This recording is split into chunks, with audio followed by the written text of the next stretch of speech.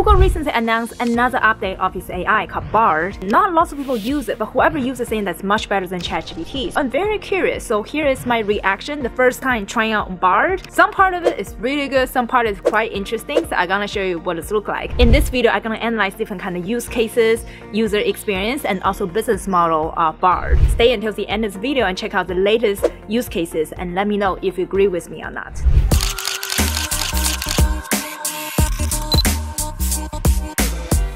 Hi guys, this is Dr. Nancy Lee, a director of product and featured in Forbes. I've helped 100 people land their dream PM job offer in FAANG companies and unicorn startup and continue to get promoted as a product leader. If you're interested in product management course, go to pmaccelerator.io to learn more. In this channel, I cover tech trends and product management knowledge. Like and subscribe and turn on the bell button so you'll be notified every time I turn a new video every Tuesday. The first use case I searched on Bard is actually the search result accuracy.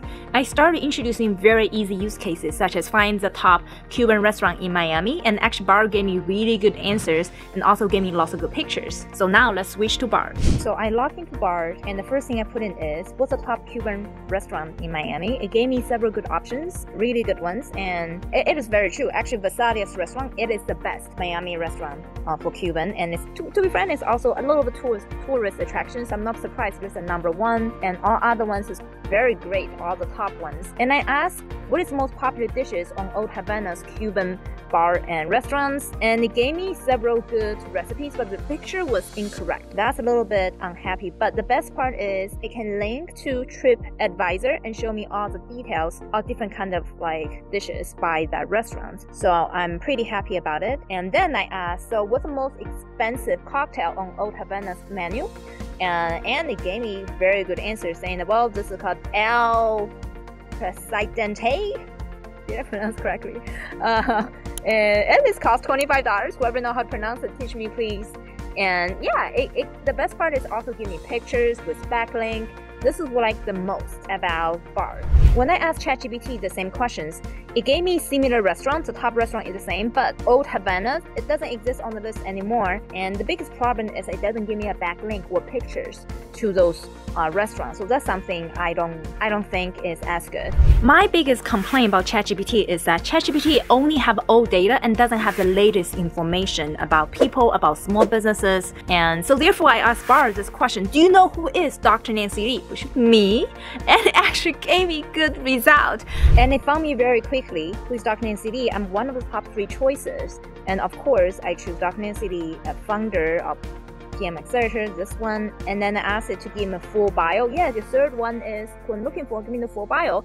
Give me a really good bio of who is Dr. Nancy Lee, and majority of this is correct and also very well written. And I'm considering using this as my personal bio in all the speaking engagement. They talking about like Dr. Nancy Lee, founder, product manager, Accelerator training program for aspiring product managers, also keynote speaker and a frequent contributor to publications such as Forbes and TechCrunch. And graduate of Stanford University of Pennsylvania Wharton School. This is not me, and this is the only thing that's incorrect. But most of the things are right, including my personal journey, such as moved to the US with $800 and then became one of the youngest director of product at Fortune 500 companies. And this is exactly like correct. This is crazy. Heidi, and also talk about PMA's highly rated product manager training program as part of my bio, and help thousands of people land PM job offer at top tech companies. It's great. Also give a summary accomplishment, PMA, founders, help 1,000 people land job at top tier companies, spoke at conferences, and feature on Forbes, TechCrunch. I definitely like it and give it like awesome. But when I asked the same question to ChatGPT, it just couldn't tell me because the training data was cut off by September 2021. That's actually my biggest complaint about ChatGPT, not able to bring the latest information. And so when I read those bio, I was super impressed. The reason is, wow, this is even better than how I write it myself. Amazing. You should check it out by putting your name as well, see what Bard can tell about you and how much it is true. Comment down below, I love to learn. Now the third use cases I test out with Bard is actually ask, is Product Manager Accelerator better than Product School?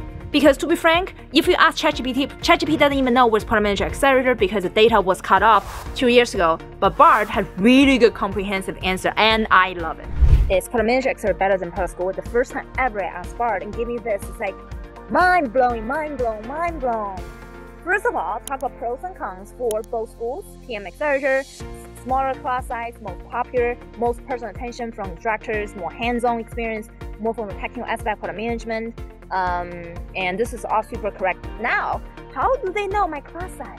How do they even know? Do you talk to my old students? This is amazing. That's exactly correct. Yes, it's more small class size, and they mentioned more expensive, not as well known, not as many alumni. So now I agree with the other two. More expensive, I disagree, because we're different tiers, and actually our lowest tier double the value and half the price of product school, because we offer way more in terms of job referrals and also unlimited 3x free mock interviews. So therefore I disagree with this.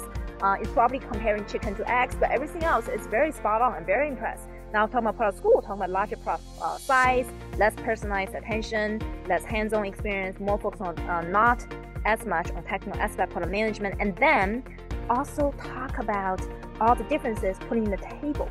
This is amazing. And then you can export the Excel sheet. Is this blown my mind?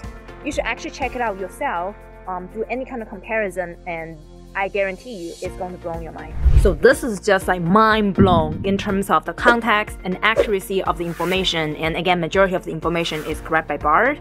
And I believe one of the reasons it was correct was because it has more personalized information. They know our Gmail, they know our search history, whatever we watch on YouTube. That's why it's more accurate, more personalized compared with ChatGPT. The second category I test out is the user experience. Actually, the biggest aspect of consumers like us who use it on a day-to-day basis, user experience is one of the most important things. The number one lacking aspect of Bard is it doesn't save my chat history. I accidentally closed the browser and I log in again, all my chat history was gone and I had to regenerate again. Well, that's one of the things they can improve. And the second user experience actually is very beautiful in terms of giving you the links to any menus, and if you search restaurant and give you the picture of things you're looking for. If you ask for a picture to display any picture, it can give you a picture as well. So it is very powerful. I definitely give a much higher rating of user experience compared with ChatGPT, because I asked the same thing with ChatGPT. It just said, I cannot do it. You can just search those pictures by yourself and then go back to Google again. So it's a loop. The third category I like to talk about is the distribution channel and also business model. And as someone who specializes in product strategy, I'm very interested in understanding how can we drive more users to use certain type of product. And even if currently, if you ask Bard how many users, how many daily active users that Bard has right now, they won't tell you, is that it's not public information. However, if you ask Bard what's a daily active user of ChatGPT, will tell you it has 6 million daily active users as if April this year. I think Bard definitely hasn't reached that level yet, was because Google haven't advertised it, hasn't pushed it.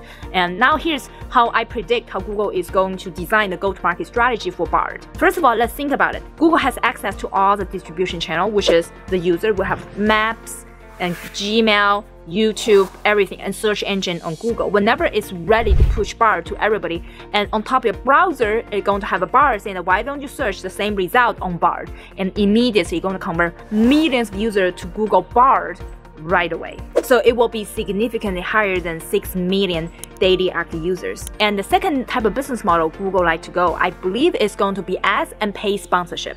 For example, right now you can see all the links of Yelp and TripAdvisor on all the restaurant menu I just searched. What if it gave the option to Yelp saying that, well, you can choose to put your links in one of my search results, or I can also advertise TripAdvisors. Which one would you like to bid for these opportunities? And it's very likely all those companies going to have those AI bot integration and put all their front pages to be displayed on top of Google Bard. And that will become even more dangerous because Google will control the optimization result they can display to other people, and then whoever pay for the search result is going to tweak what do we think is the best outcome should be. Another aspect, ChatGPT is more generic, is more authentic because it's not influenced by any ads at this moment. We're just at the very beginning of using Google AI, and I believe it's going to be very powerful. So therefore, as a consumer, it's our responsibility to decide where to give your personal data.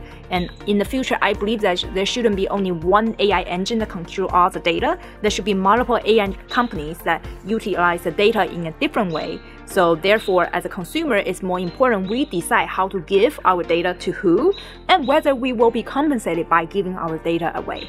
So comment down below, do you agree with me? And make sure to search yourself, search any interesting topic on Bard and comment down below and learn about it as well. If you're in the process landing your next PM job offer in top tier companies, you should go to our website to get free referrals.